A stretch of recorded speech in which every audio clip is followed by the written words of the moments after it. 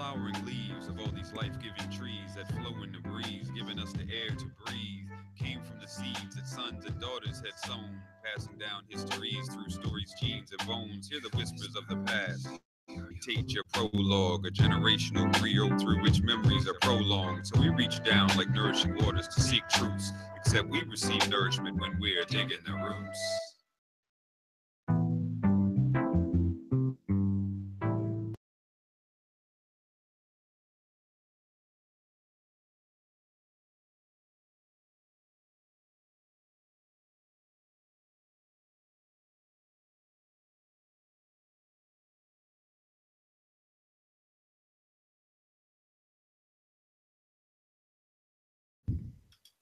All right. Good evening. Do you know where you are? We know where we are, and we're glad that you joined us. Tonight is Tuesday, June 27th, and you are a lucky duck because guess what? You have about 4 consecutive weeks of BlackProGen available to you as a genealogy aficionado. We're so glad that you joined us tonight for our 36th episode of BlackProGen Live, and we've got quite a bit of stuff to talk about tonight. So let's go ahead and get on going. Before we get in really good, just want to remind you to make sure that you join the conversation with us tonight. Feel free to tweet us at BlackProGen, hashtag your comments BlackProGen. Also, if you're watching live, there is a chat room in the YouTube app. If you look at the bottom of the screen, you'll see live chat. If you're watching on a computer, the live chat is to the top right-hand corner of the screen. The panelists as well as the general public will be there submitting their comments and feedback and laughs and whatever else they want to send to us during the show. And we'll be sharing some of your comments live while the show is being broadcast. Tonight's topic is Help Me Get to My Folks, easy ways to find people of color in online records. Are you tired of having to sift through tons of records just to get to the folks you know are yours? Join us as we talk our inside tips and tricks on narrowing down people of color in online record sets. That's the topic for the evening. Also want to do a reminder, get the latest and greatest from BlackProGen in your inbox. Subscribe to the Lowdown today. Check the description of the recording of this and any BlackProGen Live episode for the link. And if you subscribe to the Lowdown, you'll be able to get our blogs, podcasts, and more. Anything produced by this set of panelists, those who are part of BlackProGen, our Genia friends, and whoever else we just threw into the lanyap known as the Lowdown by BlackProGen. Also, don't forget to check out the other 35 episodes of BlackProGen Live. Be sure to check out the playlist following the show, as you'll be able to get your fill of genealogy and family history research related tips and tricks. These are just a few of the episodes we already have done this year. We did people of color in the West, which was California, Arizona, Nevada. We had a slave narratives episode, which was absolutely awesome. If you missed that, be sure to go back and watch that. That was probably my favorite episode of this year so far. Also, telling the story without boring your family, making sure you don't put people to sleep when you start talking about genealogy at your family events.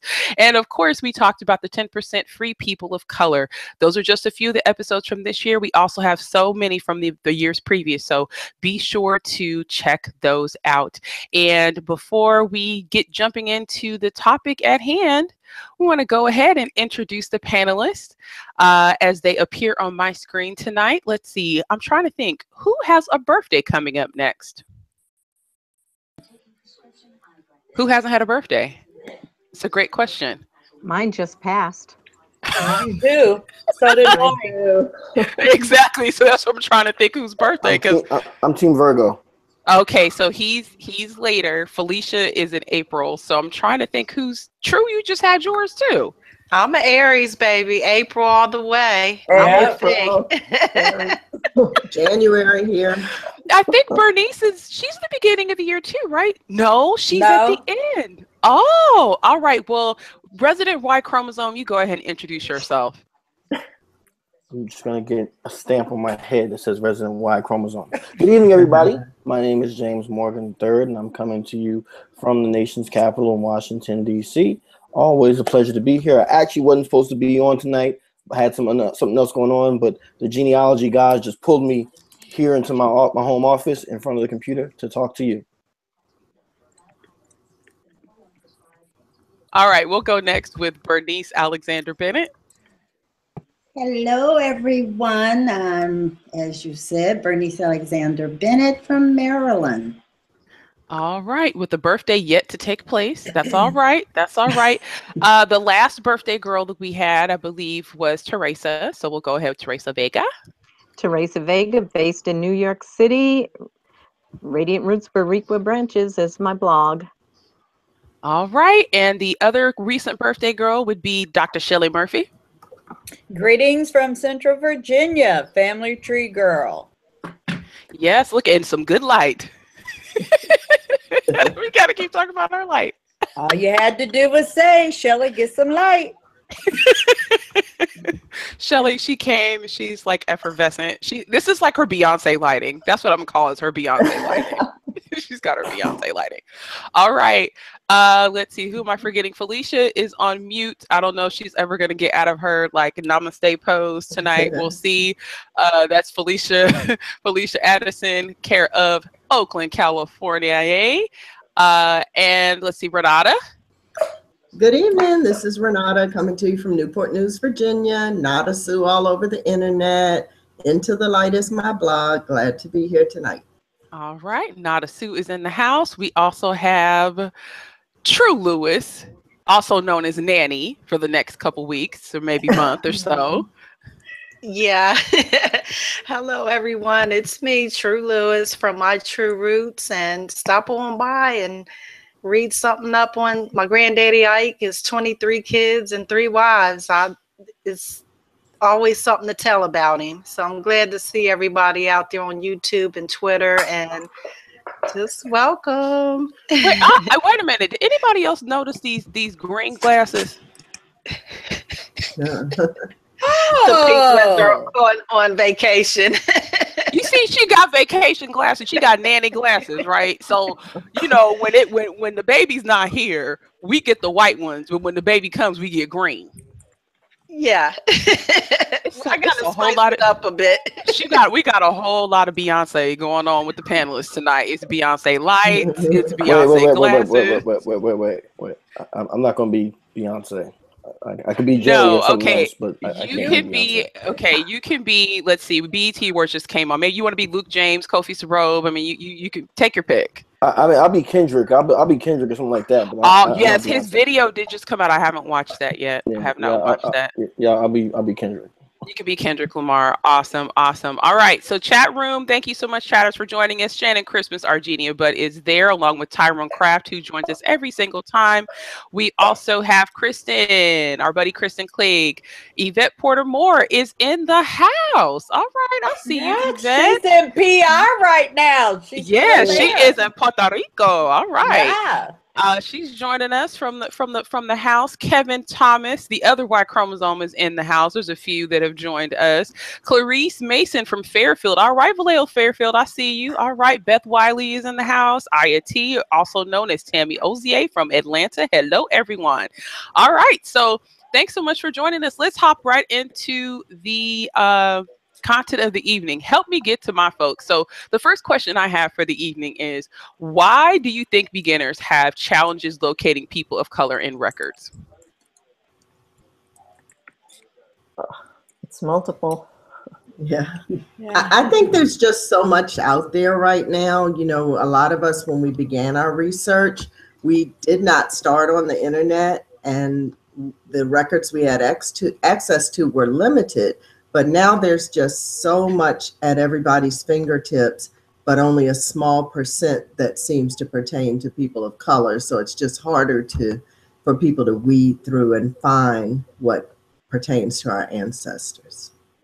Well, I think it depends on what you're looking for. Just like you said, there's so much out there now online, but then again, you had the libraries that you could go to and see what kind of resources they had. I mean, the one thing, though, is to understand that even if you're looking at the records, we were listed differently. So you would see people of color listed as mulatto. You may see people of color listed with a C. You will see people with a B or an NEG. And some people didn't know what that meant. But, you know, of course, it's all people of color. If I could say something, I think a lot of what I find now is people starting off with bad techniques and not really honing their methodology on how they're searching for relatives. I mean, and that's just first. I mean, you may have somebody named James Jackson who lives in, Morgan County or what have you, right? But does that mean that that's your person? Does that mean that just because, even if they are a person of color, does that mean that that's necessarily your person that you're looking for?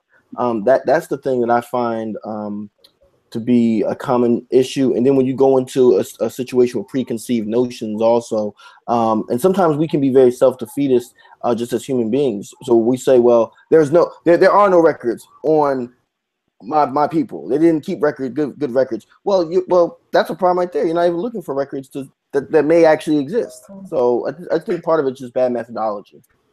I also think a lot of people, and Bernice alluded to it a little bit, are relying so much on the technology and the online things that are there, and then bringing in what James just said about a lot of people started not with good techniques and strategies or how to analyze a record. And I think it also makes them not continue and pursue it, or I had to watch my mouth. I was getting ready to say a bad word. Or they take, or they take the oral history, and it can't be wrong, regardless Correct. of what evidence comes. And I think it creates challenges for themselves. And again, it's also coming down to not knowing how to do the basics.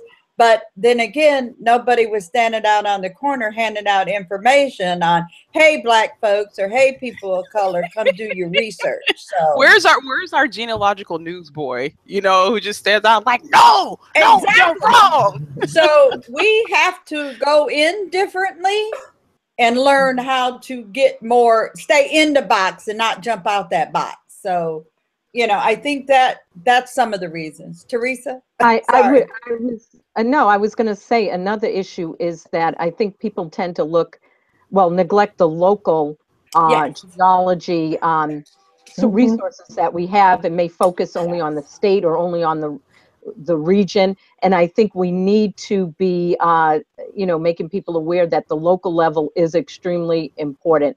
And some of those local historical societies, specific libraries in the state might be of better use than as Shelley just said, some of the online resources, so it's just fine tuning where we should be looking.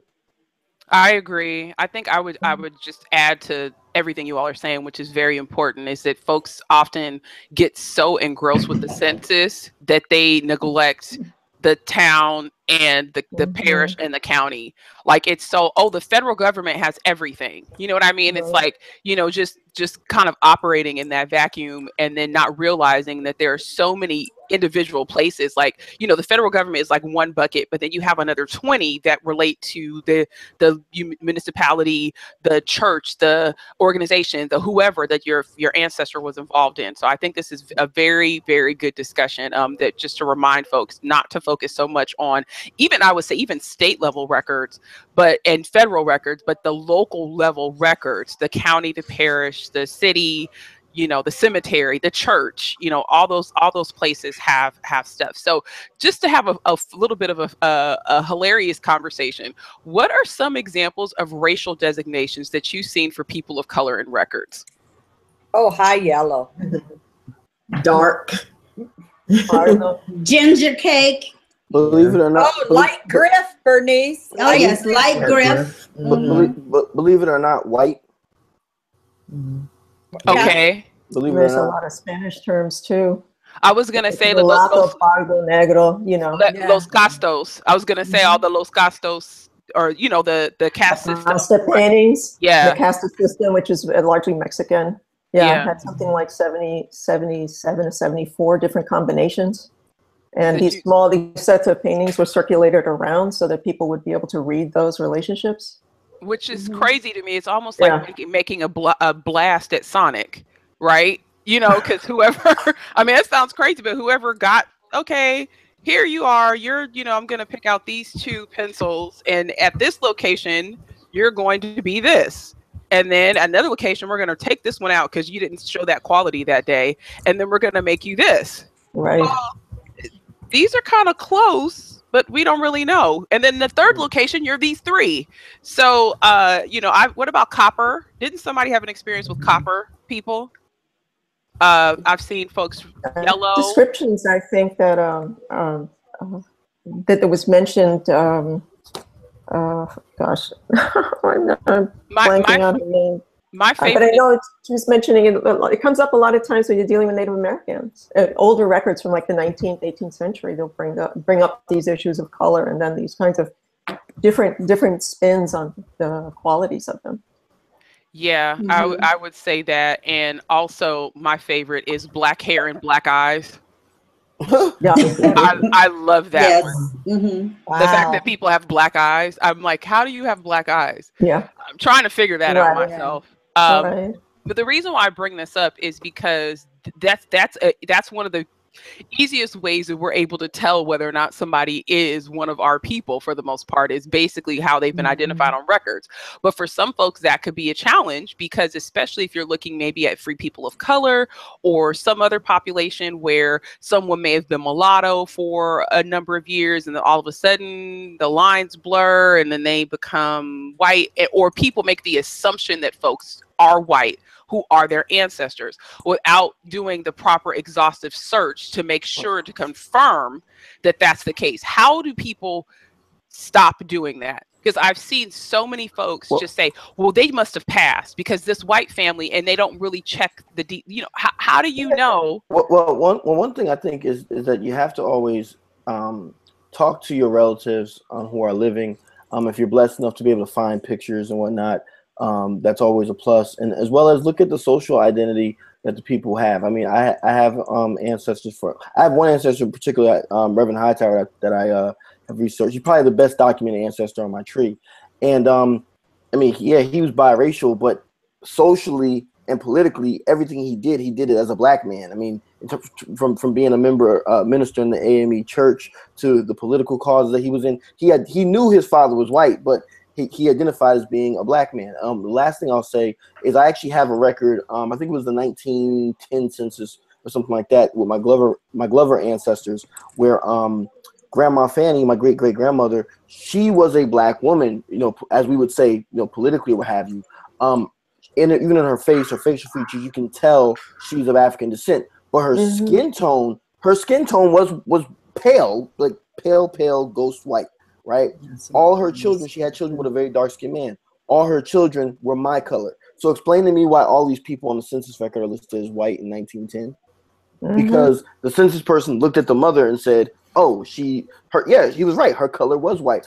All her kids were dark-skinned people. But in the census record, they're listed as white, which I thought was the funniest thing in the world. But that's a real record. If I wasn't astute enough to do my own research, and thankfully I knew some of these people and have their images and whatnot, I would go, oh, they were passing. No way in the world they were passing. The census taker was lazy, or he just looked at one person and said the whole house was white people. Well, James, I have actually seen a census form altered, and it looked like before they microfilmed it that somebody wrote W where it was black. I think I posted that particular census form. Wow. And so some people responded saying they had seen the same thing. Yeah, I've seen that. I've seen it once or twice myself. I've seen that. So what, James talked about the fact that, he did additional research. Let's talk specifics. What additional research do you do? Let's say you've got family members that show up as mulatto and then you can't find them, right? And maybe it's during a pivotal time period. We're talking, between 1881 and 1899. They somehow you found them on an 1880 census, but 1900 you're coming up blank. but you see a white family that has similar names, or you see another family that has similar names and, you know, details, and you just automatically make the assumption. Because see, what I mean by make the assumption is a lot of folks that are getting started with genealogy research are starting online, and they get these shaky leaf hints. And we've all seen it, right? When you're researching people of color communities, the hint comes out, and here it is. People aren't even checking the details. So I would say maybe I'm answering my own question, right? Yeah. Because you know, they're not even checking the details. They just see, oh, okay, the state and the county looks about right, or maybe that's close by. Okay, yeah, I'm gonna go ahead and confirm that that's the right person. But they don't actually go to the census page or the document page to make sure it's the right people. That to me is step number one. Is you need to confirm, you need to look at the actual document. Don't just accept a hint, because your tree could be thrown completely off. And then what makes it even worse is that when enough people accept that hint, the algorithm gets messed up, and then it begins to suggest that to everyone, so that it really doesn't crawl accurately anymore. I guess that's kind of what I was getting at in the beginning about there just being so much out there online now. And when people are getting started, they don't have those research techniques in place most of the time. And they're just grabbing at the first thing they see. I also think that all the wonderful shows that we have on television right now, they just kind of perpetrate that, because we see on, you know, Who Do You Think You Are, and all these shows, that they just magically put a name in, and that's the one right there. There's, you know, they don't show the work of narrowing it down and really determining, are you looking at the right person in the right time in the right place? So people see that on TV, they get their free Ancestry account, and they put in Tom Jones and click the first Tom Jones. There he is. It's not unusual. So it wasn't magical for you, Renata? No, not at all. Well, maybe it's just me. Okay. I was going to also add is that, you know, you have to insist on people looking at these for their ancestors over time. You can't just look at one record, see they're white. You got to keep going backward and forward and checking again. People, places, location, you know. In my family, we have free people of color. Sometimes they're mulatto, sometimes they're white, sometimes they're black, you know. But and then today I had a case where Family Search released the 1885 New Jersey census for Newark, and I was looking for my second great grandmother. They were listed as O. I've never seen O, so we didn't know whether the census taker, you know, listed them as white and then said, oh, maybe they're not, or O is other. Or typically is other. Yeah, but I've never seen. That was the first time I actually saw O. Yeah. But we know they were mulatto going way back. But again, it's over time that we can see that. But I thought that was hilarious.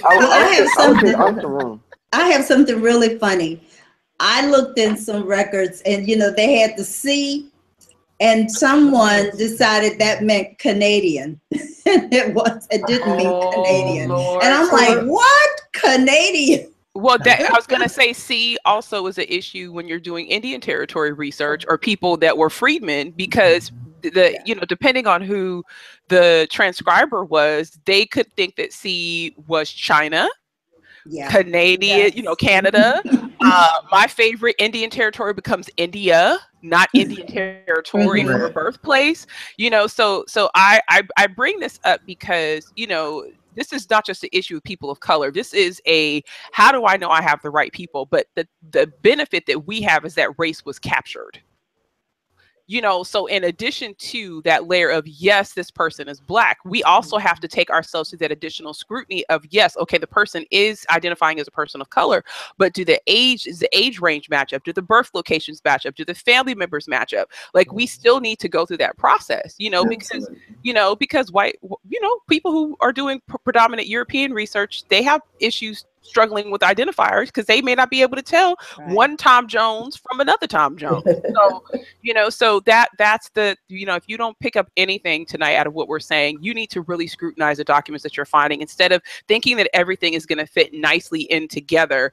You've got to challenge those outliers. You've got to challenge those clues or those things that are popping up in that record, because if you don't, for instance, me and Ellen know someone who for years refused to acknowledge, she got back so far, and she refused to accept that this mulatto family was her family.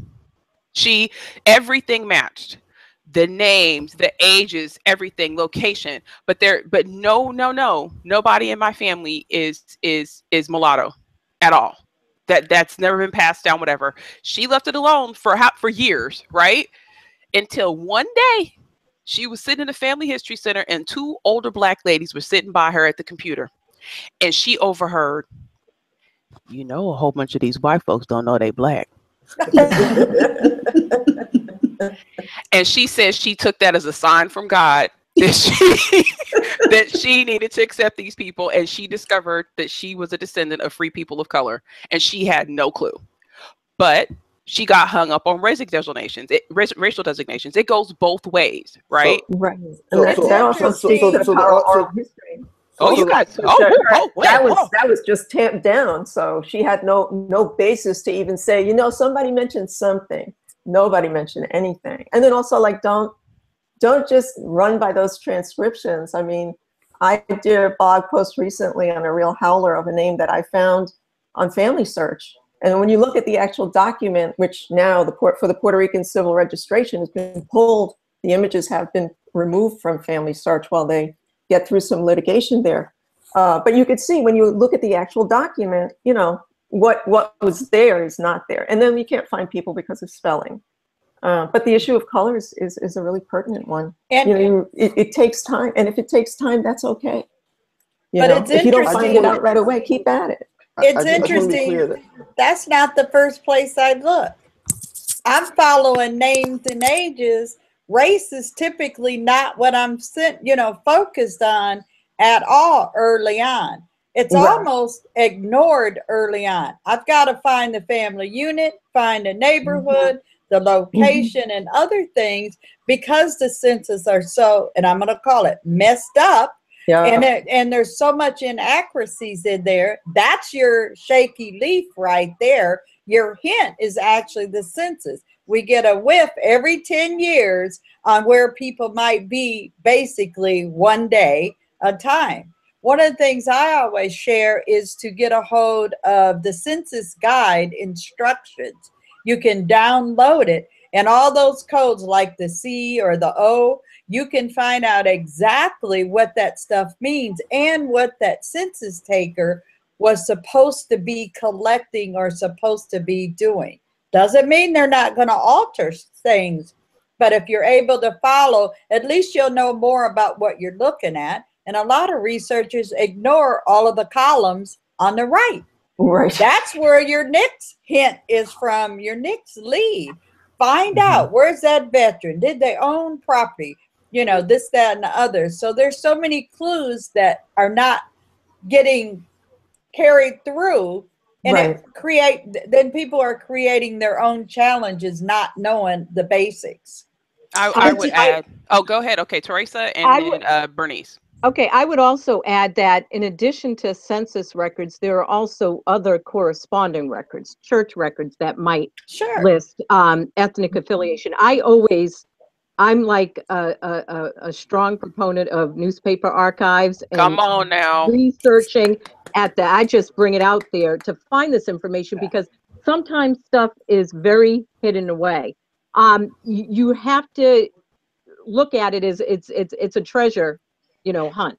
You have to go deep at the local level, look at church records, look at, James will tell you, social organization, fraternal organizations, those newspaper archives, to find out a lot more information. I know on some of my early blog posts for my folks in Newark, I found so much stuff just at the local historic society in Newark, going through their vertical files, just looking for documents, and I happened to find actual photos of the house that my third great uncle built in Newark, which was an Underground Railroad house. You have to be open and do an exhaustive search. Don't just stay in one focus. Stay in, just on the internet looking at the ancestry records only or family search records. You really need to broaden your base. If I could piggyback on that, no, you can't. Oh, Ms. Bernice was before you. Right, and I really want to just piggyback on what was just said by saying we have to look at historically what was going on at certain times. You had segregated schools. Fact. Why not look at the different school systems? Look in the phone directory. Some of the phone directories will have C, that is a colored person. So they identified that. We just have to remember that we were in, and sometimes you may say you're still in some segregated areas, of which you can say these are the only areas where you're going to find Black people. And that's where you look for the records. Now, my ancestors on my paternal side are from Edgefield, South Carolina. That's a very large slave-owning community of which they have records. You walk into the Historical Society and you give them a surname and they will say Black or white, and they'll bring you the folder. And so you have to be able to go in there and say, this is what I'm looking for. They know where the information is and they can provide that. So that's kind of piggybacking on what Teresa has also said. The churches, obviously, you're going to look at those churches. Look at what kind of books they put out. The AME Church, study it. Know what's going on in the Black newspapers. Even if you're doing genealogy bank and you're searching on the old newspapers, in your search engine, you put in, if you want to know about slaves, if you want to know about a Black person, you put it in, you identify what you're looking for, and it'll come up. James, go right on ahead. I'm sorry. Miss Bernice jumped in front of you. I'm sorry. I was rude. That's all right.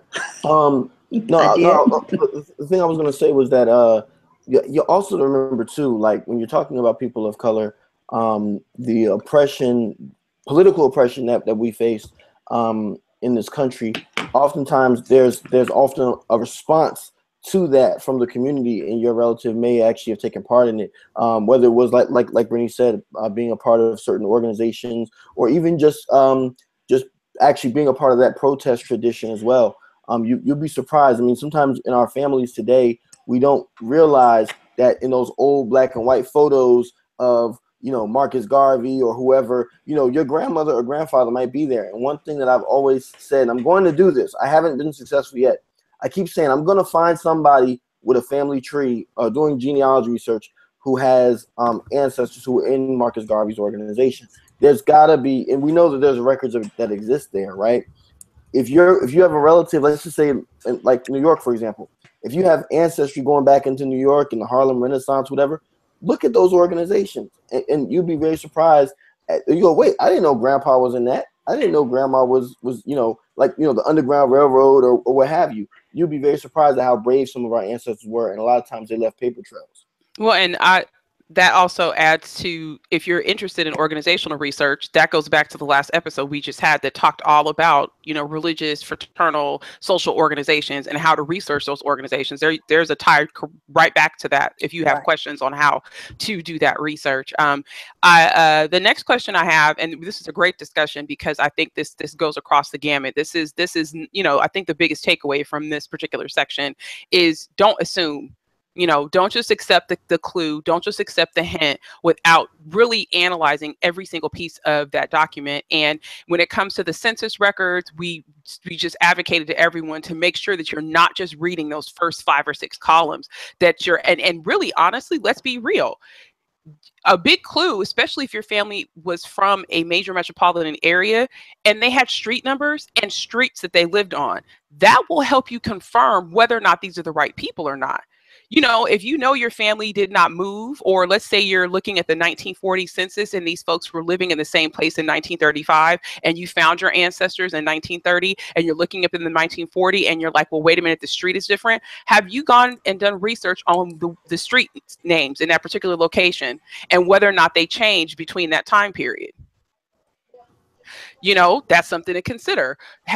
That's part of the exhaustive search. In addition to that, right, confirming through address would be one thing, you know. Then the next piece is, as Ms. Shelley identified, is that whole other side of the census form, that the census schedule that gives you occupation. It tells you a number of different things. That's another place that you can look to confirm whether or not you have the right Tom Jones, because Tom Jones could be black and Tom Jones could be white, right? So the next question I have is, let's talk common names, such as Tom Jones. How do you know for certain you have the right person of color? Because, you know, we have a lot of George Washingtons. This is where it's important to know, you know, if you know family members, names and ages of family members, because lots of families have the same names, unfortunately for us. And also something I wanted to chime in and say is that it also will vary depending on what period of time you're looking at, the types of records that you should look for. And one of the things that I use heavily, because I have ancestors from North Carolina, is, you know, right when I got to that line many, many years ago of trying to determine if my great grandfather had been enslaved, I learned about the cohabitation records, and that was actually the confirmation for me, not knowing anything about my ancestors before I started researching, didn't know if they were slaves or not. When I found the cohabitation record naming him and my great grandmother, and saying that they were lately slaves but now emancipated, that was it for me to know, yes, that they were enslaved, and yes, that I had the right couple for my great grandparents. So that's not something you're going to find if you're looking for ancestors in 1900, but if you're, you know, on that 1870 line and you're trying to figure out which way to go, that can be a helpful type of record to use. Excellent point. Yeah. I think that's great. We're talking about time periods, right? People have got to learn what was available at certain time periods. You know, it's just when you know, I know we've all seen that person that, you know, gets their bubble burst or feels like the sky is falling when they figure out that birth, marriage, and death certificates didn't exist since, you know, Jesus was alive.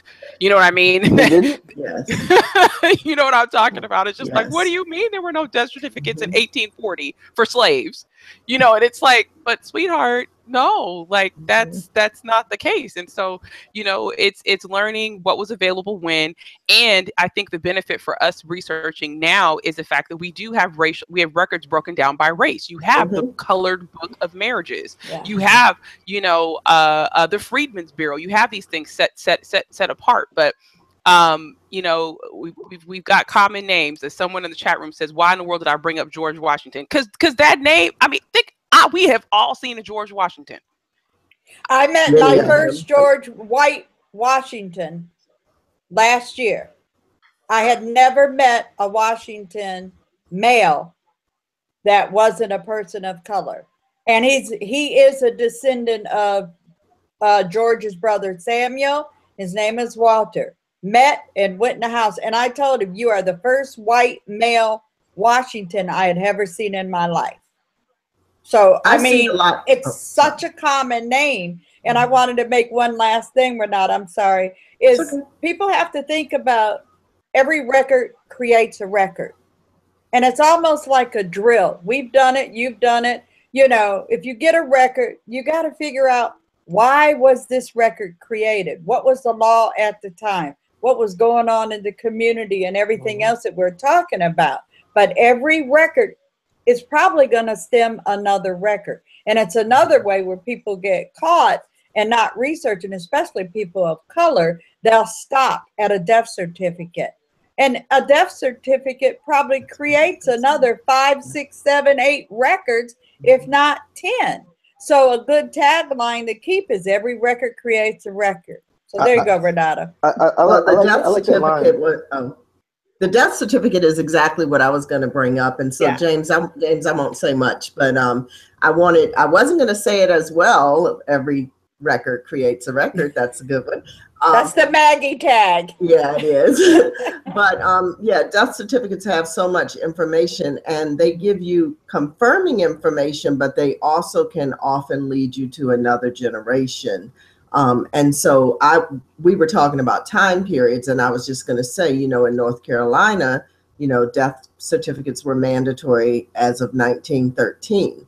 So if you're looking for someone that would have died in that area or after 1913, you definitely want to seek out a death certificate and pull all the information that you can. So I just wanted to reiterate the importance of knowing what's available, when it's available, and who it's available for. I would also chime in too that the only way you'll know that is if you go to search the information out. Yeah. You can't expect for it just to fall in your lap. Oh, I'm on the census in, you know, online, and it's going to tell me that vital records existed. No. You've got to go municipality. Like, and I think some of this also goes back to researching and really knowing the locations that our ancestors lived in. What were the counties or parishes that were in existence that created that area? And where did those documents go once that municipality, the boundary lines were changed? Then, you know, it's not, you know, isolating ourselves to the point where we feel like every federal record has got to be the end all be all. You know, the fact that we've got all these little striations all over the place. And I think in terms of common names, you know, how do you know for certain you have the right person of color? We brought up naming patterns in our families, right? You're looking at places, locations, you have a timeline established of where your family was living at a particular point in time, or your hypothesis of where they were. Something more than just, I know these are the people, because the chat room has me cracking up about folks going in and taking people's ancestors and attaching them to trees, and they're the wrong people. Yeah, I hate that. Yeah, one thing I was going to say was that I think that we also have to remember too, when you're looking at people, especially you're trying to sift through if they're a person of color or not, if they're the right person, is remembering that at certain points in time in many municipalities that you had a lot of covenants going on where they wouldn't actually allow for certain groups of people, primarily blacks, to become residents or homeowners in a particular area. And so if you see, and I know the DC area was really good for that. If you are seeing a person with your ancestor's name in a certain area, that, you know, maybe they had a covenant, maybe they didn't, you know, but if they did, that's something to be looking out for also, and looking at, again, who else is living in that general region, who's on the same street. I mean, and these are very basic techniques, but they come in handy. I mean, you just wouldn't believe. I mean, for me, I've had situations where I've been looking for ancestors, and I'm not really sure 100% if this is the person I'm looking for. And then I turn the page and I go, oh, well, I know that person. They married this person later. Oh, they live in the same neighborhood. You know, so that's something to be cognizant of. And just to add on to what James is saying is that you can then expand that into other resources, like say the Sanborn maps, or if you know that there's these kind of redlining laws, you can take a look at those laws to see, well, exactly who were they targeted at, or did something come up that caused this to happen? I mean, not to go off on a tangent, but just to kind of help verify what it is you're looking at, build up that context so that you know you feel more confident about moving forward with the story that you're building around your family. And nothing takes the place of being able to go to the location if you're able. Amen. So, you Yes. know, if you're close enough, or you can plan that little genia vacation to the county that your ancestors are from. You know, I was just thinking about the marriage records and the death certificates that I'm very fortunate. I'm 3 hours away from my main county of research, and I go there often. And just to be able to go to Register of Deeds and pull the I don't know what you call those drawers, they're drawers, you know, to pull the drawer for green and flip through each and every original marriage certificate. So something could have been missed on an online search, but when I'm going, you know, page by page and I'm looking at every name, I'm just browsing, but I'm finding ancestors of mine, you know, in that way. And you do the same thing with the books with the death certificates in it. So, you know, never, I guess, settle for online research if you have the capability of going to the county. Yeah, Karen Galloway just wanted to be sure there are two terms I think we need to define for people. We need to talk about redlining and what that means, because we can't assume that the viewers know exactly what that is. And that basically is, well, actually, Dr. Sacco, can you elaborate on what redlining is? Oh, you're on mute, Ellen.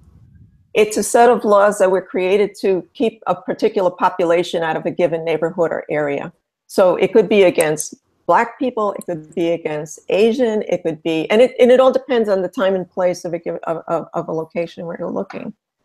You know, they're not they all don't run the same. They come up at different time periods. They're variable, so that's why there's no one thing. And then also they're done. It's also done informally, and still done informally today. You know. Absolutely. And then the second question, which was from the chat room from Karen Galloway, wanted to know, what is a covenant? Well, I guess I should answer that since I used it, right? Yes, a covenant is basically where you have, it's similar to redlining, except it's a covenant that's placed in general by the homeowners in a particular neighborhood, not necessarily by the government, but the people who live in the area say, hey, if you're going to move in here before you purchase this house, we require you to sign this document that says you'll cut your grass on Wednesdays, you'll make sure your flowers are watered, and if you decide to sell it, you will not sell it to any Blacks, gays, or Jews. Right. Yes. And in fact, when I was researching my own house, I noticed that there were restrictive covenants, and I dove right in for looking for Negro colored, anything I could find, so I could be like, oh, come on, neighborhood that's predominantly Black now, we got to strike this from the, Yeah. But thank God they didn't have that. Okay. But still, that's something to consider. Let's see. Chat room is flying with commentary. There's a lot that they're discussing. So before we get to comments from there, I think we touched on some really good areas in terms of narrowing down people with common names, examples of racial designations, challenges that beginners might have.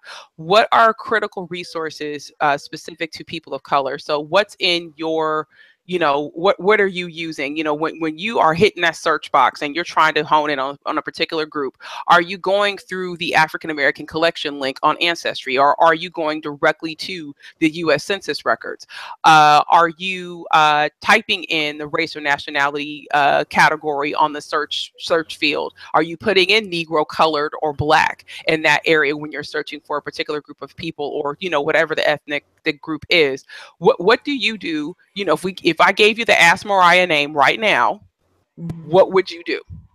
One thing I do, if you're talking about enslaved ancestors or people who lived during that time period, one thing I'm doing is I'm also looking for white people with similar surnames or in the same general area, because for most of us, that's an unfortunate fact that we have to deal with in our ancestry. I found a ton of, I literally was able to find 3 generations of my family laid out in black and white, how they were related, just by finding their former slave owners' probate record. Literally found 3 generations of my family in one day, in one sitting, and he wrote it out for me. That's one thing I guess I can thank him for, right? But if I had never looked for this man whose name was Moses Weems, and I knew he was white, I knew he was in the area, but as soon as I looked in the probate record, ta-da! Now it took me to read 221 pages, and I remember that distinctly. But the time it took me to read all that information and to decipher it is time that, I won't get back, but it was so worth it in the end, because it gave me a starting point to now I know who my ancestors were in 1851 when he died, and now all I had to do was try to trace the lines down, and that's why my family tree expanded tremendously after I was able to do that. So that's one thing I would recommend, especially if you're looking at smaller locations or you have very unique surnames. I would say the first thing I start off with is based on their age or the era, and I start building that plain old basic timeline and think, a lot of us go to census first. Yes, based on this age, what census are they going to appear in? And start outlining what records I'm going to have to go look at. So typically the census are pretty good to start off, and do the basic vital statistic records also, birth, death, marriage. Then if I'm researching Virginia as an example, I'm going to hit the Library of Virginia first if it's people of color, or I'm going to hit that local library and again start outlining What am I looking for? And if I'm missing anything, then I got to find out where that information could be. A different record, somewhere at a different location. I pulled somebody's will and their whole estate papers, who was a slaveholder in West Virginia, and his whole family file and everything is at Duke University. So you have to be able to ask the questions of where these things might be. And sometimes Google, who is our friend, the simple question there might give you another lead to go look for something. And then again, you want to soak up whatever local resources you can get access to. And if you don't show up and stand at the Historical Society or the church door, then you need to connect with somebody in that area to help you with that. And just to add to what Shelley's saying is that sometimes even with free, you can have families with the same name, and you may wind up having to build out a tree for like 3 generations just to make sure, to be sure, like, do I have the right people? So expect that. Don't say, oh man, I can't deal with this, or I don't want to do this, or that it can't be, or it's just a step, you know? All right. I just want to add to what Shelley said about the plan. I mean, you come up with your research plan and then you start determining, well, where should I look first? I'm a big obituary person. I want to see what's in the obituaries because those obituaries really will lead you to other areas. And so if I can go to Legacy .org and look for an obituary, put that person's name in there, they're going to tell me the church. They're going to tell me other family members. And right there, I have at least something that has grounded me in a direction that I feel I need to go into. And not only the obituaries, but funeral programs, you know, not everything has hit the newspaper, but, you know, we have funeral programs and there are lots of databases now that are digitizing them, or like the one I have that just will make it available to you. I also wanted to say it's a little broad, but I have had a lot of luck with just doing Google searches with the information I know. So the name, the location, and maybe colored or Negro or something like that. And it will then bring me to some sites that have information on who I'm looking for. So that has worked a lot for me. And if I can just plug one more thing in, I was just today or yesterday looking at some information in the Southern History Collection at UNC. And I was looking at, which is very valuable broadly, but especially if you have ancestors from North Carolina. And I was looking at a family collection, and Shannon knows about this already. And I was just looking at someone's papers on a family connection. It was a white man's papers. And one of the items in the collection was a register of free Negroes in Brunswick County, Virginia. And there was absolutely no reason that I could see for that to be there, except that it may have been misfiled. So I'm planning to contact them tomorrow to check on that. But that's just to say, you just kind of never know where something is going to turn up. And I don't know if Brunswick County has it, if they're missing it, or what the situation is. But there was just nothing that we could see that made it right for that to be in that collection of papers. So just keep your eyes open. Brunswick County is where my grandmother was born. I have ancestors from there also. Going all the way back to the 1700s. That's where my father's mother is from. I would also add that, of course, the Freedmen Bureau records, you know, they also have insurance and banking records you can look at. There's the United States Colored Troop records, military records. You also have a lot of new online, like the Hine Online website documenting the South. You know, there's so many more places to look, especially for those ancestors who have a slave background. You know, we have to dig deep. James had previously mentioned locating his family's last slave owner. I mean, that's something that, I hate to say it, I know with the research I do on my family, again, I'm the descendants of slave owners and slaves. I treat those slave owner families like they're my actual family. That's your family. Oh, have to. they are. Well, you know what? You have to. But you definitely have to. But I do it from the perspective of I can Google Robert King Carter and find out zillions of information on him. But I look at that information. I can go back to England easily. Yeah. But I'm writing a blog post now looking at my Malagasy line from Shirley Plantation. But it's from the perspective of looking at what I know about him, what I know about plantation management, punishment, whatever that my ancestors, had to deal with, because that's real. So we need to start looking at these slave owner families deep, because as James says, it might be in a probate record that I find someone. It might be in records, just regular records detailing, everyday situations at Shirley Plantation.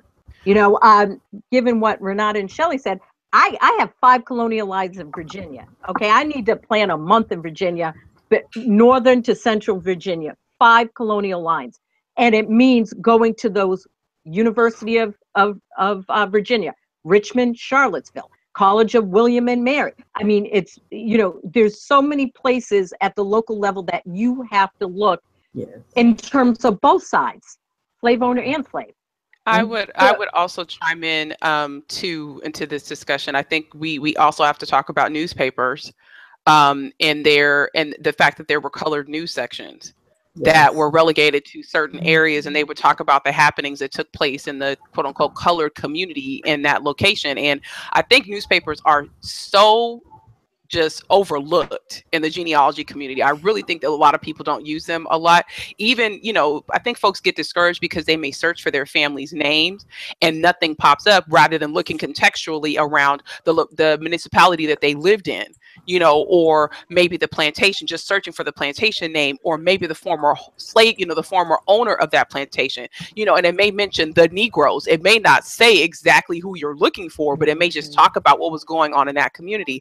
So that is something I think that that we definitely should hit on. There are a number of different websites. We have we already have a show on our online genealogy toolbox, which we could spend the next 15 years sitting here talking about the different websites we use. I'm sorry. Go ahead, James. Oh no, I was going to say one thing that I would also say, talking about newspapers and periodicals, that I've actually have been able to find, had some success with this, is finding out not just where your ancestors are mentioned in the newspapers, but even being able to find out what newspapers and periodicals they subscribe to. And in some cases, maybe they even worked for. But I have several ancestors where I've been able to find that they were subscribing to the Chicago Defender. They were actually subscribing to the Christian Recorder, to the Southern Christian Recorder. They're subscribing to a lot of these different papers, which can also tell you a little bit about their political orientation and whatnot. And a lot of times these newspapers would even say in there, they'll say, these are the people who subscribe to this newspaper this month. These are the prominent members of your community. And I found those, a lot of the people don't talk about those lists, but I think that they're very important because it can kind of show you where your ancestors were, where their mindset was at. And oftentimes you may even find them writing to the editor. You may find them, writing in. And I've been very successful at that. And I think more people would be if they looked at those. I agree. A really great question that just came into the chat room from Kevin Thomas. He says, as a newbie, just under a year, do you all suggest picking one person and exhausting everything about them individually, or be more global in terms of searches? That's a great question, but I think I would have more questions. I think if he limits just on one person, there's going to be so many other people coming up along the side that he's going to ignore that might link to the one person. So I would have to say he should look a little more globally, but I'm saying globally that it's not just one person, it's relationships, it's different locations and things like that, not just that one location. I think because of the nature of how we organize our genealogical records right now, being online, it makes it hard to stick to one line. And because we operate with the fan principle a lot, or most of us, who are on the panel during the research, I think all of us do, we find it challenging just to focus on one line.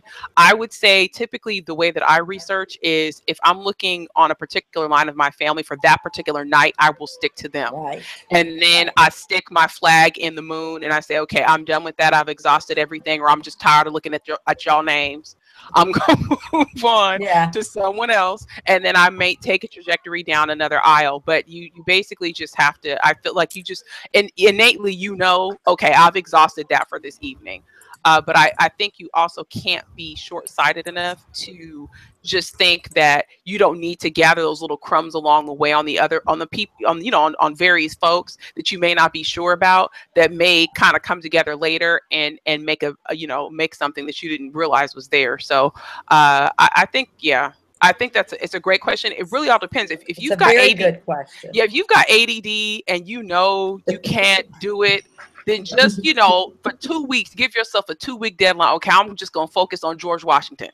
Or go for specific records on that one line and then stop. And I posted in there, and I always come back to Bernice when she talks about DNA and the emotional side. Genealogical research is emotional because you're going to be faced with not finding things. You're going to find things that are inaccurate. And then you're going to find things that you don't even think are yours, but you take them anyway, until something tells you different. So I think people have to be prepared. And if you stay focused on one thing, you're going to burn out quickly and not be able to look at other resources and things that are coming to you per se. So I hope who asked that question would be able to research, a little more broadly and not just focus on one line. And take good notes. Yeah. And take good notes. Absolutely. I think too, I think I also, and I see you raise your hand, Bernice. I think what I do is when a new record set comes out, I exhaust that. Yeah. And if I get a new clue that comes from that, then I branch off for just that one particular thing. But I focus particularly, like, let's say they do, like Ancestry is releasing, they just updated their Louisiana statewide death index on Family Search. And you can actually see the certificates that they've digitized if you go to the Family Search library now.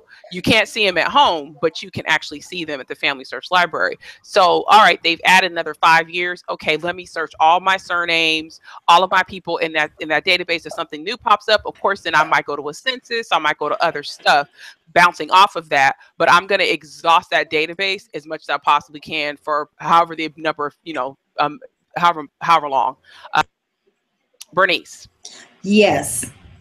For me to respond to that question, I would say, what's your goal? What are you trying to accomplish? And that will determine whether you are looking at multiple family members or you're looking at one family member. But if you don't know what you're looking for, you can be all over the place and you won't accomplish anything. So you want to first start off with, what's the question? What am I looking for? And then determine, do a cluster of people make sense? Or does it make sense for me just to look at that one person? All right. And with that, we're going to move on to viewer comments in the chat room for this evening. Karen Galloway noticed Negrillion and Negrise for racial designation. You know what? We actually have a restaurant in DC called Negrillion. Oh, well, that's interesting. I wonder if they got it from that. Who knows? Yvette Porter-Moore says, assuming one's race stays the same is a beginner's challenge. I agree with that. Linda Sims chimed in, my mother-in-law's father listed himself as Black, even though he was white, because her mother / his father was Black.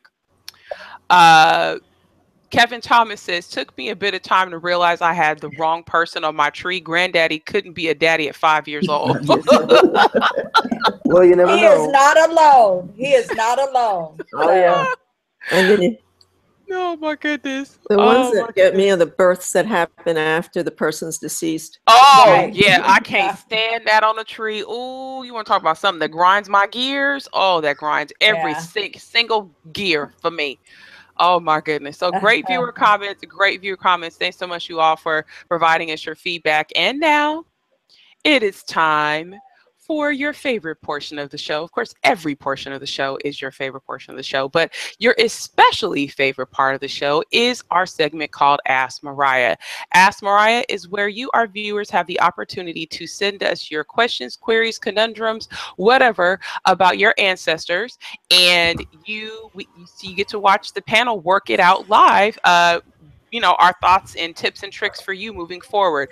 As always, I have to remind everyone that our panel has not seen the query. We never have. I cannot release that information to them because they are crazy and they will try to research it to death. So just so you know, this is the first time they are seeing the information and this is the first time they're able to chime in. And tonight's Ask Mariah is from Judy Morgan. Her question is, I like her already. you liked Judy already. All right. So Judy's question is, I am interested in knowing more about my paternal my paternal great grandmother, Bessie Virginia Morgan, nee Little, born about 1888, Edgefield, South Carolina, died 1935, Brooklyn, and the Little family. So her question is regarding, she wants to know more about her paternal great grandmother, Bessie Virginia Morgan, nee Little, born about 1888, Edgefield, South Carolina, died 1935, Brooklyn, and more about the Little family, which would be her family. Now, in terms of what she knows, she's got the earliest census record she can find on her is 1910 in Edgefield with her husband Wallace. She has a death certificate. But aside from that, there are no other records where she is with her parents. Ellis Little, born about 1869, died in 1932, and Sarah Little, nee Anderson, 1878 to 1940. I have a death certificate for both of her parents who moved to Augusta, Georgia. So did Bessie, and died there. Their names are Bostic and the names Bostic and Hightower also seem to be closely associated with the Little family. So just to review, she's got a 1910 census in Edgefield, and then she's got an Ellis Little, Sarah Little, nee Anderson. She's got birth certificates for both of Bessie's parents, and who moved to Augusta, Georgia, as did Bessie, of course, before she died in Brooklyn, and they died in Augusta, Georgia. The names Bostic and Hightower seem to be closely associated with the Little family. Moving forward, what she's done, she's followed up with DNA. Matches appear to be from the Little line, but she can't find the exact link. She found an Ellis and Sarah Little living in Augusta, Georgia, who she's extensively researched, but they do not have a direct link to Bessie. She's checked the Augusta Chronicle for obituaries. They did not confirm parent-child relationships. Sarah's age is also questionable if she is truly Bessie's mother. And lastly, she has searched for Bessie and her parents by only first name and came up with an Ellis born in 1860, Sarah born in 1872, Bessie born in 1886, and James 1895 in Edgefield, South Carolina, identified as servants with the last name Frazier to the Norris family. Was unable to confirm anything from this find. She also has a Jimmy Little born about 1894 listed on the 1910 census as a brother. All right. That is our case for this evening. Go ahead and dive on in and let me know if you need to see any of these slides again. Was her husband's name Wallace? Did you say that or not? You're talking Bessie. Was Bessie's husband Wallace Morgan? Let's see. Is Judy in the chat room? I do not see her. So we will have to see if we can find. Look back on that second slide. I have a Wallace. I have a Bessie Virginia Little married to Wallace Yes, Morgan. yes. Wallace, yeah, 1910 in Edgefield, her husband Wallace. Okay. Yes. And they had 7 children. Okay. So she's trying, so just for clarification, if you go back to the first slide, is she trying to connect parents to Bessie? That's what it sounds like to me. Okay.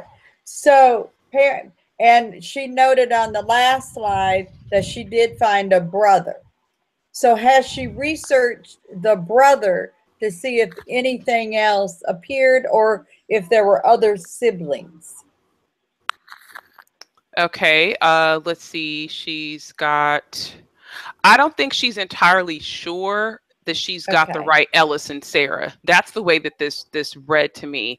I think it sounds like she's got Ellis Little, Sarah Little, Nee Anderson. She's got them death certificates for both of her parents who moved to Augusta, Georgia. So did Bessie and died there.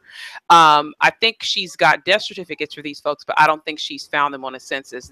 That's what it sounds like to me. Has she looked in other places other than Edgefield? For example, Greenwood County or Aikens or Abbeville. They may have moved because you're talking about Edgefield County, which could be very large.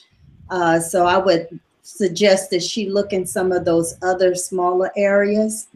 Also, if she has not contacted the Edgefield Edgefield District Genealogical Society, I would definitely recommend that she contact them. I have found them to be extremely helpful as far as helping you even take it back, stuff that you didn't think you could find. They may have information on it because they do maintain surname files so that she could go to the website, put in the surname she's looking for, and see if they even have her surname. And then you will find that connection, the Edgefield and the Augusta, Georgia connection. And definitely the Hightowers. I know some of the Hightowers and the Bostick. So, I mean, she's right in the area where those connections should be there to kind of help her pull it together. I would also say that Bostick's ended up in New Orleans. There's a whole slew of Bostick's there. They married into my family, into my soul line. The chat room is saying, don't hold out that Malcolm Little is not a part of this, i.e. Malcolm X. Yes. He's not South Carolina. He's not South Carolina, though. He's not, no, he's my neighborhood. I was going to add that I have a friend, Edward Bostick, whose folks were from Beaufort. Yes, you can look at Beaufort too. Yes, but definitely kind of spread out a little to see. Go ahead, James. Oh, I'm sorry. No, I was just gonna say all those surnames she said are on my family tree. Like I just mentioned at the beginning of this episode, I had Reverend Hightower. I am a Morgan, so I'm actually curious if she's on GEDmatch or not, because I'd be very curious to know if I was actually related to her. Also, I would recommend that she join there's a Facebook page called The Home Place. And if she's not a part of that page, join it, because she will find that some of those surnames she's looking for, those people are on that page. Okay, and Ellen actually posted a link to slavery data that was posted on RootsWeb, and this was actually from Sankofagen. It's a site I'm a contributor to that mentions the Norris family, which also mentions Youngbloods, which I know that's a Bernice area as well. And also not forget about Afrogenius and to go into those forums, because there's Edgefield discussions and things on there also, and start posing questions, because again, just like we're hearing here, there's 3 people right here, 4 that have same surnames, same area. So I think there's some more work to be done on who else is already researching those areas. I think there's also a lack of doing on-site research. That's what screams to me. That's is that this key. Yeah, I think a lot of the queries that we get on Ask Mariah, a lot of them could be solved or could progress forward if folks had actually gone either to the state archives or to the municipality or the county, parish, whatever, and gone on site to do research, or even potentially looked at the microfilm for those locations, maybe rented them before September 1st from Family Search, or just doing that, because holding yourself to online research, you're only going to find what's online. There's a lot of stuff that's not. And I'll also add too, Shannon brought up earlier in the chat room, he talked about the estate records and things like that that are on Family Search, and they're also on Ancestry. The conundrum with those are, yes, it's awesome the research is there or that the records are there, but a lot of that stuff is not indexed. And if you rely on what they indexed, I can speak to this with a lot of certainty in Louisiana, where my family's from. I have searched several slaveholders that I know died there. They show up with no result for those estate records.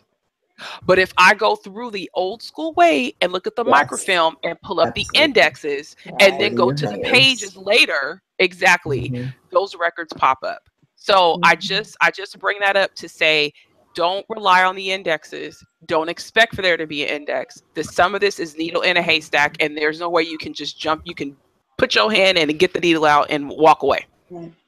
Also, I want to mention to her that there's a newsletter that comes out from the Edgefield genealogical group called the Quell. In the Quell, they have information about African Americans. One of the Quells listed those who paid in the poll taxes. So she may find her surnames in those poll taxes. I know I found, and it was 1900, I found my great-grandfathers, both of them, in there. So these are things that you don't find online, but you will find from your genealogical society.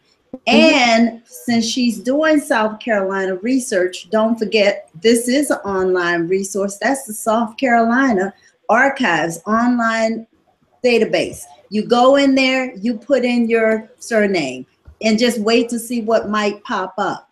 If they have a record, you could turn around and order the original record. So that's something to look at. And finally, there's the Slave Records of Edgefield County. This is a book that was published by the late Glory Ramsey, and it is now online on Ancestry. So if she puts in her surname for Edgefield, she might see some names pop up. We're also dealing with potentially Bessie is a black hole birth. In terms of, when she was born, black hole meaning, between 1881 and 1899, where there is no census available. So that's where you have to use additional records to supplement that time period. You can't just expect for there to be a census or something to pop up. And then her parents would have been maybe, born during Reconstruction. So there may have been a surname change.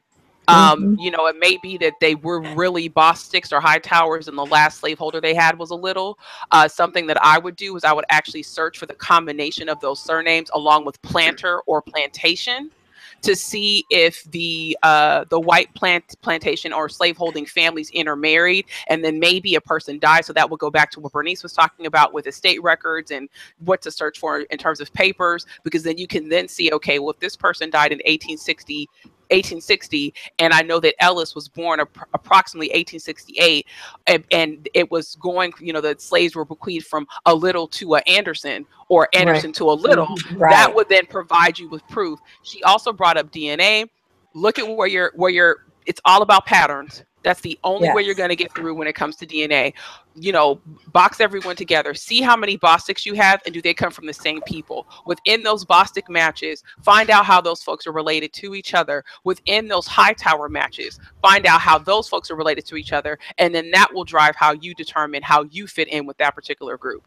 Is there anything else you want to talk about before we get to current events? Because we've got 4 of them tonight. I would also say there was the Hightower DNA project that was going on, so you may even want to get in touch with the folks who were doing that, because I made sure to do that, and sure enough, my brown skin, Zulu warrior self, sure enough, matched a whole bunch of those people. So Y chromosome. I was about to say Y chromosome, and I just discovered this. Me and Angela have a project in the works for Freedmen of the 5 Civilized Tribes that you can actually put together an autosomal project on family tree DNA now.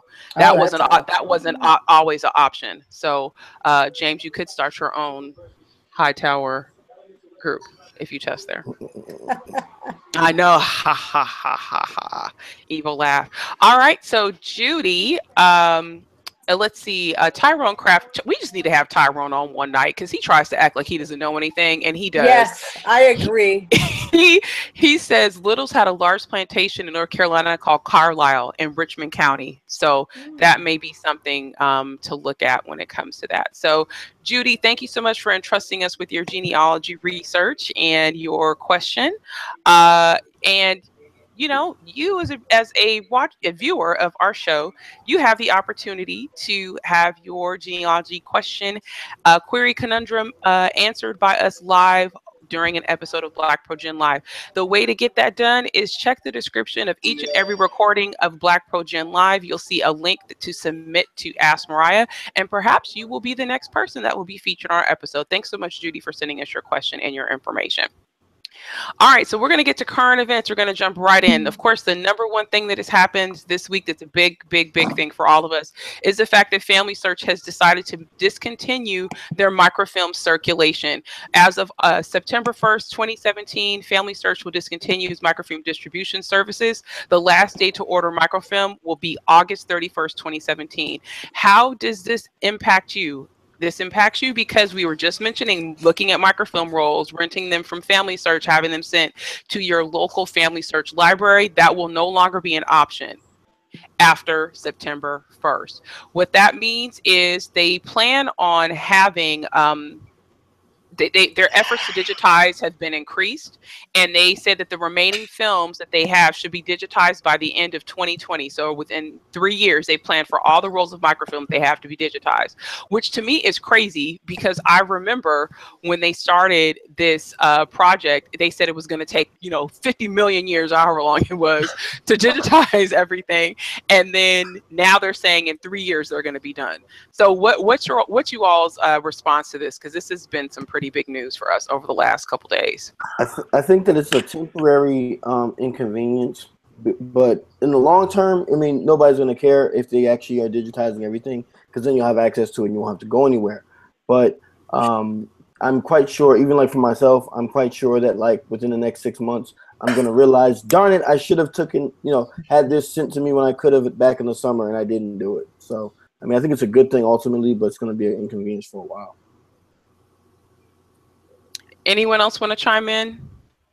It's a huge inconvenience. I mean, there's already records that they've pulled because they had to negotiate with the Catholic Church for Puerto Rican church records. They used to be on there online, and then you get them one day, and then it will all pulled, except for maybe like 10 parishes. And now there's been an effort to put up some additional parishes, but these were later, and they're not even indexed.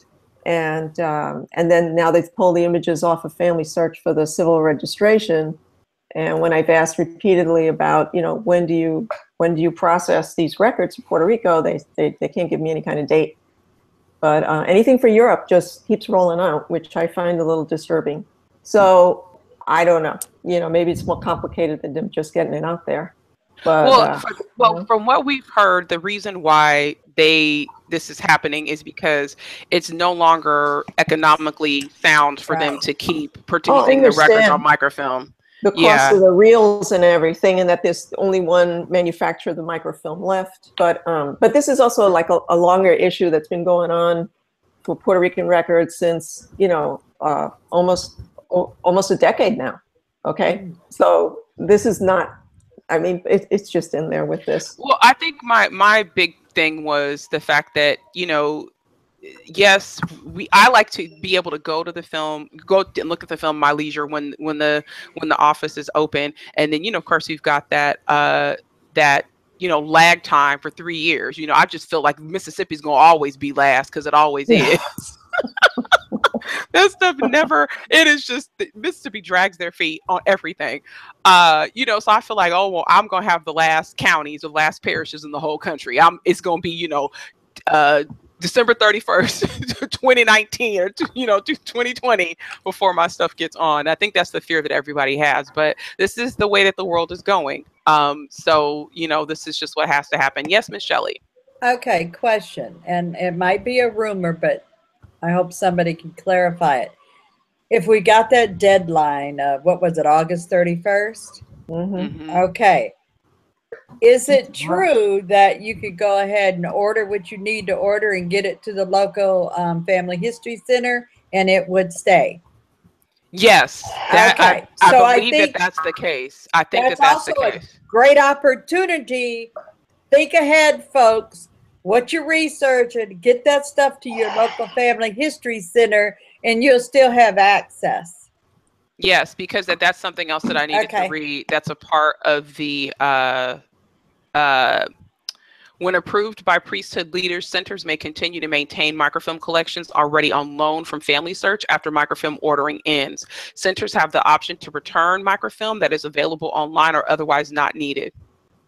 So I think there's some homework that needs to be done, you know, for where you're researching or where groups are researching, and start getting some of that local and have that conversation, because that's a great resource. Yeah. You know, to get it local. So, you know, I don't know about Mississippi, but you know. We're gonna pray for Mississippi, y'all. Lauderdale, that's the county I researched. We are going to pray. We are going to pray. All right. Anyway, that was all I had to say. Yeah, I think that is a great suggestion though, is if if you have a society, if your genealogical society has a number of people or a group that rent microfilm, because the other thing we have to consider is, I know that if a certain film gets rented a certain number of times from Family Search before this time period, they will make a permanent film to stay at that particular Family Search library or Family History Center. If I forget the number of times. So there may be some films that are already permanent there, but I would say, since we have this coming down the pike, consider who's researching where in your society, and get that film there before that deadline to see if they could potentially just keep it there for you. Right. Also, you need to check what's happening with the various societies and family history centers. Some have already done an analysis and determined that people are not using the microfilm anymore. Correct. It doesn't make any sense for you to go and try to order one when they're trying to get rid of those that are there. Correct. So you first make the phone call. What are you all going to do? Correct. Are you going to send yours back, or are you going to keep them on file? And then determine who's going to start ordering. And if you're going to do it, you need to do it within the next few weeks. You don't need to wait until it actually happens. Agree. Agree. All right, moving on to the next current event for the evening. All right, so here's the next one. This is something that just came down the pike. Incoming Georgetown student struggles to pay for her school that sold her family into slavery. So basically what happened, Elizabeth Thomas, through her maternal line, she is a member of the Georgetown 272.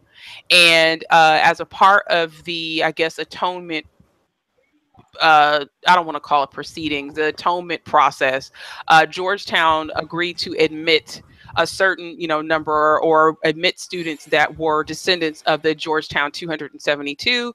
And of course that was great, but there was no follow-up piece to this that ensured that they would be provided additional financial aid, considering the fact that a number of them cannot afford to go to Georgetown, considering the expense that it is. I know that Elizabeth Thomas, her and her brother were admitted. She was admitted for graduate studies. Her brother was admitted for undergraduate studies. And neither one of them can afford to go to the school. And it doesn't appear as though Georgetown is trying to help them secure any additional aid. Your thoughts on this? I think I posted in BlackProGen Live. What was more interesting than the story was all the comments that followed that article. It was the most horrific stuff I had ever seen. And I don't even have words to say except read the comments. I mean, this is telling you the mood of the country right now based on some of those comments that were so ridiculous, so far out there in left field. And also the negative piece to it. And I actually didn't see any positive comments after that article. So, I don't know if they should be paying full tuition. Did they go there knowing it's $30,000 a year or whatever it is they do? I don't know. I don't know. This is a deeper conversation. I'm sorry, but I thought it was supposed to be a free ride. No, it wasn't. I never read that. No, That's they why. never said Never said that. That's not what it Okay. was. I think that they just rode the wave that people were Tuition going to assume that. assistance or reducing. Yeah, they okay. claimed that, but that's not. I mean, if the school costs $50,000 a year, exactly, especially if you're already, you've already completed a degree. Like, let's say, I've got family from that area, so does Bernice. Yeah. We could easily just, determine if our ancestor was part of those 272. Sure. Let's say she decides she wants to go back and get a doctorate degree. I decide I want to go and get a master's.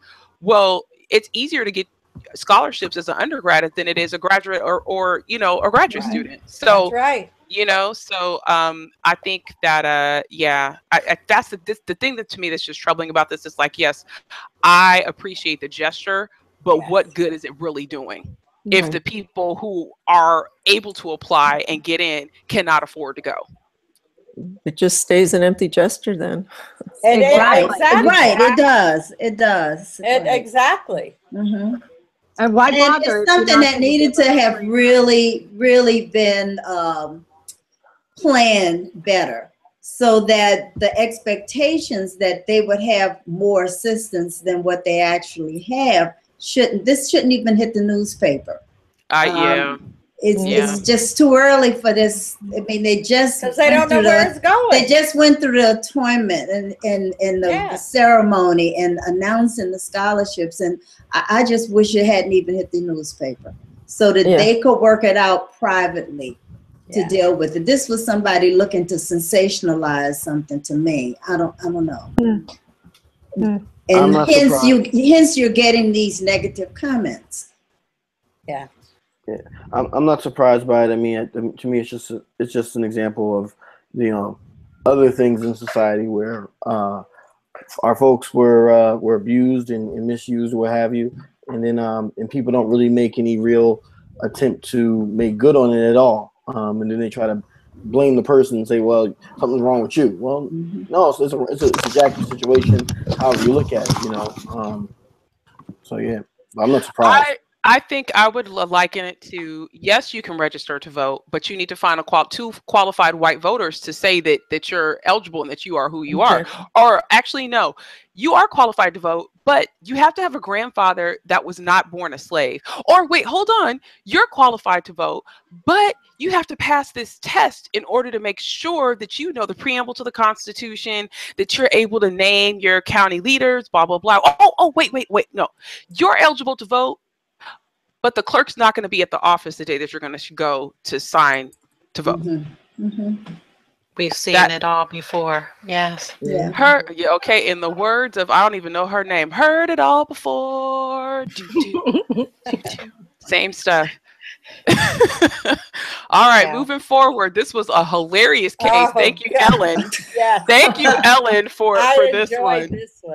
So, oh my gosh. So you all can read it in The Guardian, which I love The Guardian. If you are not following any foreign news services, I would highly suggest reading The Guardian and The Independent that are based out of the UK, because they've got some great, I feel like they have some great coverage of American news that we're not getting. And also just some of these, just things that they just don't cover in American media. But court orders Salvador Dali's body to be exhumed for paternity test. This is crazy. The man died in 1960 something? I think it was. And there's a woman who claims that she is his descendant. And in order to stop her from suing the estate and whatever, they have ordered for his body to be exhumed. DNA. Actually, for the DNA. Maybe he died in the 90s. I can't remember, because it wasn't that long. It was in the 80s. It was in the 80s. Yeah, it was in the 80s. 80s. Yeah, it was in the 80s. I'm wondering now, especially with autosomal DNA testing, if this is going to be the norm, especially if folks are trying to prove that they have some sort of lineage tied to some of these people. Do you guys think they're going to be exhuming bodies all over the place? It's coming. Why not? Well, it's too much money. Yeah. This is all about the dollars. Yeah. It is. Shannon wants to know who Salvador Dali is. He's an artist. He's an artist. He's a very famous artist. He's a realist painter. A surrealist artist. Nika, I would say that we're more likely to have, let's say, funeral directors taking swabs before you exhume. Mm-hmm. Yeah. Well, I remember not too long ago they had exhumed the body, or they found the body of one of the kings of England. I think I want to say it was Henry II or something like that. And they were actually able to use DNA testing to show show that the body was actually him. So I mean, I think it can be a good thing, but I don't think it's going to be something that's going to be like mainstreamed. I am interested because we never did. I never found the follow-up story regarding Nat Turner's skull that they said they found. They were doing DNA testing on that, and I never saw the It was results. returned to the family, wasn't it? Oh, the Yes, DNA it was. results. Yeah. I think so.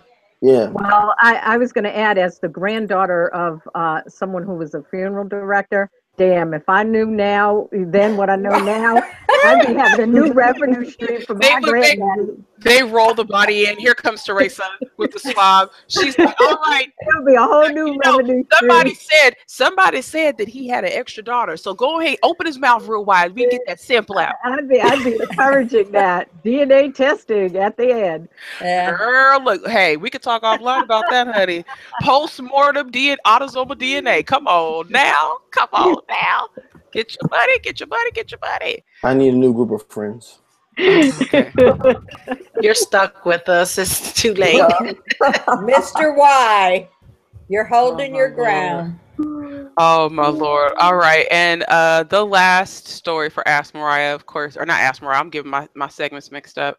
Last story on current events, which is the one that I just really want to just yeah, this is just not okay. Clarion Ledger, major publication in Mississippi, is reporting that another Emmett Till sign commemorating what happened to him in Mississippi has been defaced. If you recall, some months ago, the sign that was up near the river, or near the spot in the river where he was discovered with the fan tied around him, that sign has repeatedly been vandalized, and it was shot through. They've had to replace it a number of times. Now there's another sign that was actually first put up during when they created the Mississippi Freedom Trail. It's a trail that you can take throughout the state and go to different, points of interest in the civil rights movement. That trail was, I believe it was unveiled in 2011. It coincided with the 50th anniversary of the Freedom Rides. I know my family actually went on the different stops. They took them all around to those, including to this location in Money, where this sign actually exists outside of the store where the alleged incident took place. And in addition to in this instance, it's not just defaced. They actually took the time to scrape off all of the wording and erase everything that was on the sign. So the first sign was shot through and defaced. This one, all the writing and the photos were completely scraped off. Can I ask why this memorial was done with vinyl lettering to begin with? Like, why isn't this was it just a cost thing? I mean, it just seems like, geez, for such a moment, why not have something permanent that you really can't mess with? I think what they did was, I've seen these historical markers that look just like this. We've all seen them throughout the country. Some of the older ones have like hand placed letters, like you can run your hand around, the very tactile. Others are just flat. The newer ones are just flat. And I think it is a cost saving thing. I think at the point at which they placed this marker, this is 2011.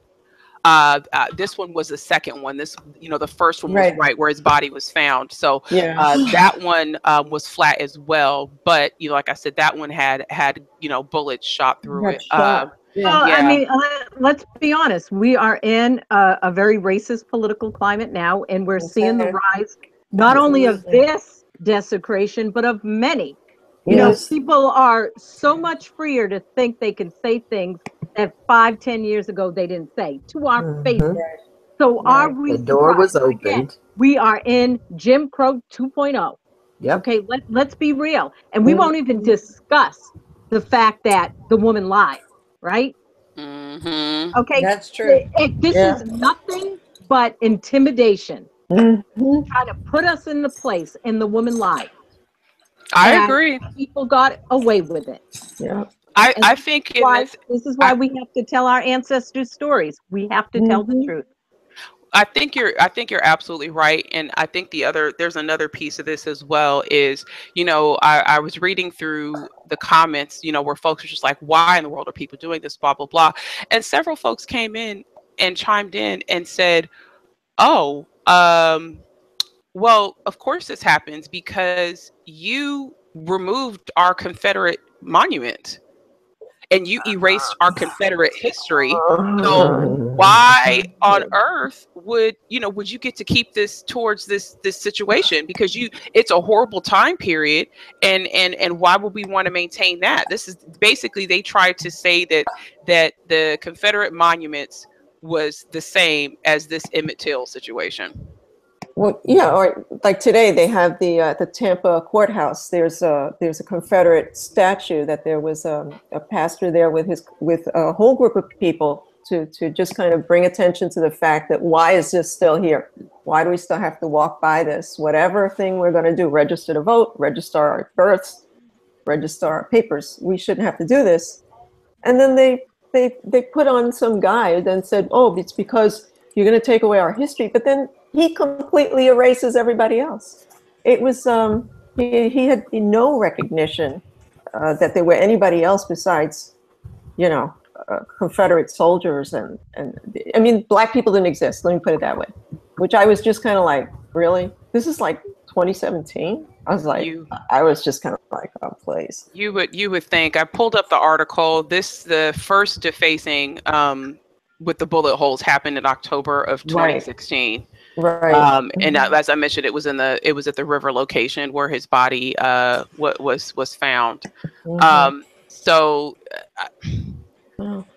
What at this point, I just wonder, like, what do you say when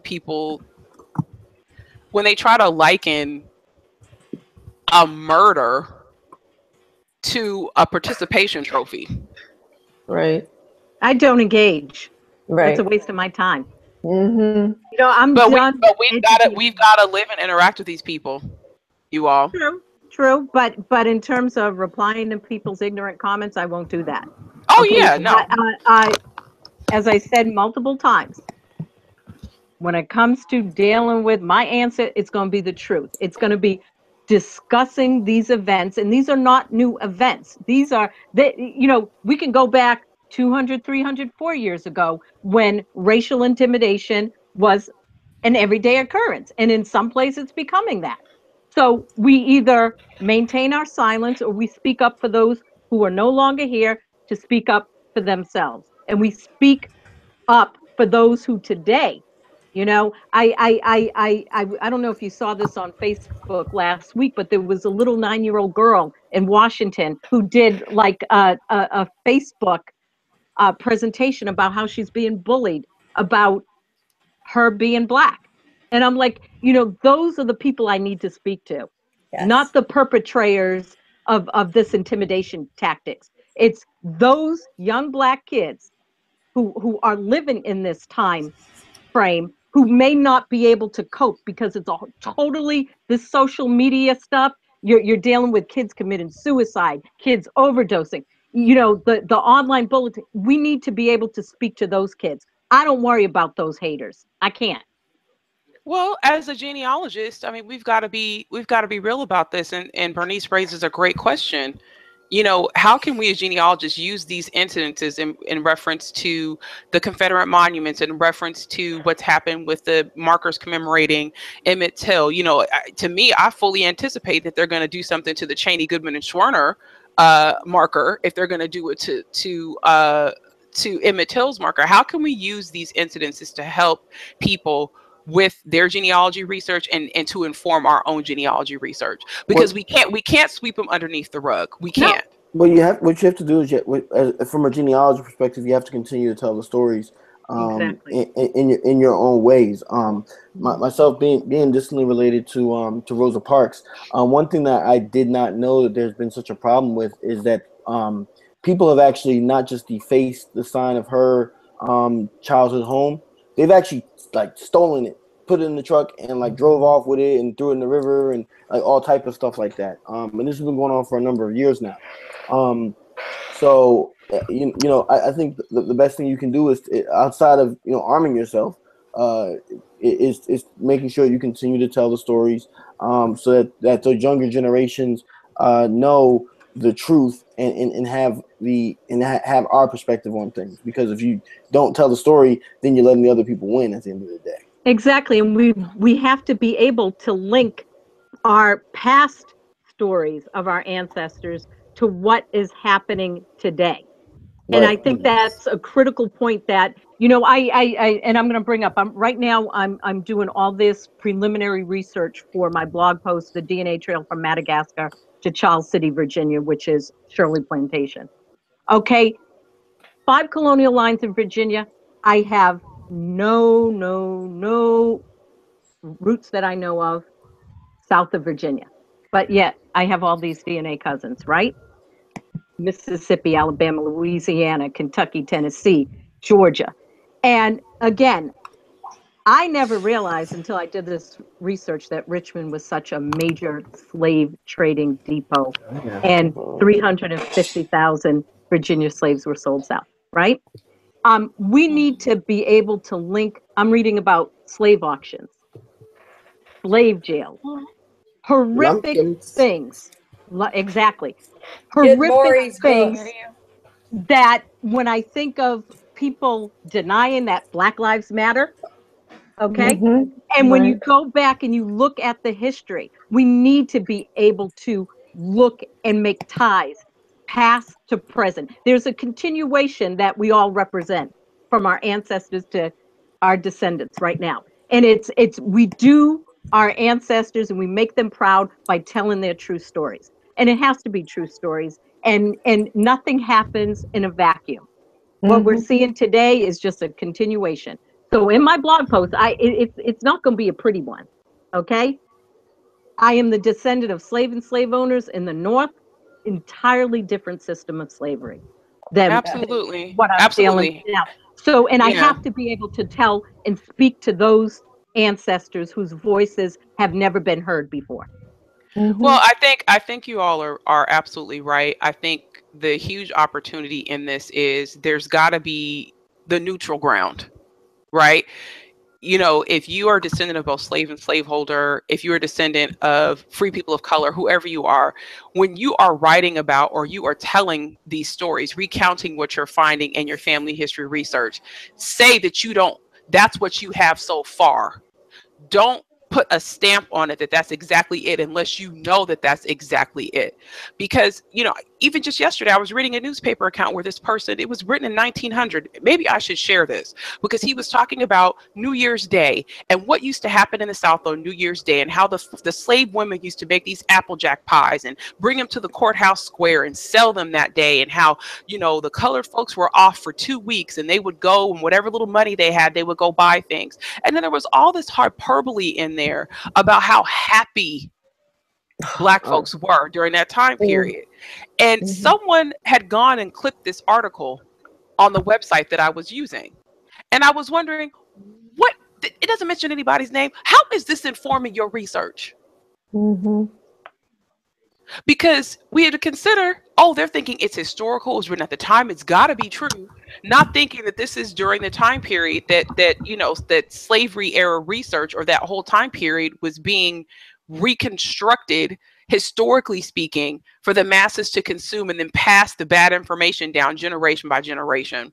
So there is power in sharing our story. So good discussion tonight, you all. And I just want to move on into our last bit of discussion for the evening.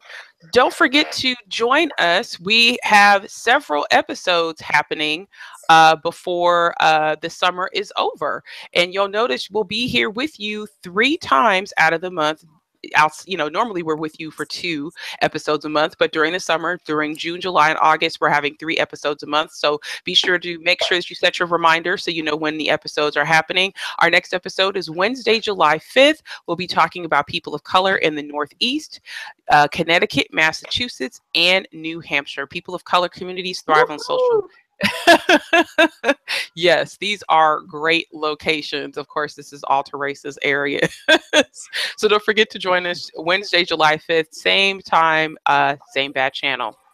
Also, just reminding you, we've also got episodes coming up. We've got our July 12th episode, which is on a Wednesday. The episode I just announced, which is July 5th, is also on a Wednesday because, well, we don't expect for you to show up on the 4th of July when you're eating your ribs, drinking your soda, or doing whatever you're going to do, and join us for BlackProGen Live. I know I will probably be the only panelist out here with probably James and True if I expected everybody to show up on July 4th. So the next episode is on a Wednesday. The episode following that is on a Wednesday, and we'll be broadcasting live from the Midwest African American Genealogy Institute, taking place in Fort Wayne, Indiana. Following that, we've got People of Color in Indiana, Illinois, Michigan, and Ohio. That's Tuesday, July 25th. We've got, well, you know, Privacy in Genealogy and DNA taking place Tuesday, August 8th, followed by People of Color in Iowa, Kansas, Minnesota, and Missouri on Tuesday, August 22nd. Also, don't forget, there is an episode of Researchers, the National Archives and Beyond with Bernice Alexander Bennett. This week's episode is African American History Etched in My DNA with Andre Kearns, taking place 6 p.m., 8 p.m., 9 p.m. on Thursday, June 29th, 2017. We also have the next iteration of the African Roots Podcast with Angela Walton Raji, which will be posted to her site, AfricanRootsPodcast.com, on Friday, June 30th. Don't forget also to check out Mondays with Mert and Wacky Wednesday with Argenia Bud, Dear Myrtle, which those take place every Monday and Wednesday. Also, if you manage to miss Research at the National Archives and Beyond or the African Roots Podcast, then that must mean you must have subscribed to The Lowdown by BlackProGen, because if you do and you miss the episode, the links to listen to either one of those things will pop up in your inbox. So if you're not subscribed, go right on ahead and go over. The link to subscribe is in the description and of any recording of this and any episode of BlackProGen Live. Don't forget also to join the conversation. Tweet us at BlackProGen, hashtag your tweets BlackProGen to make sure we see them. Add your comments, questions, queries, whatever it is.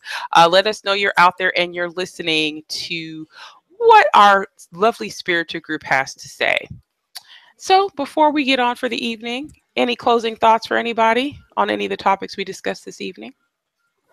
I just love the fact that you called us a lovely spiritual group.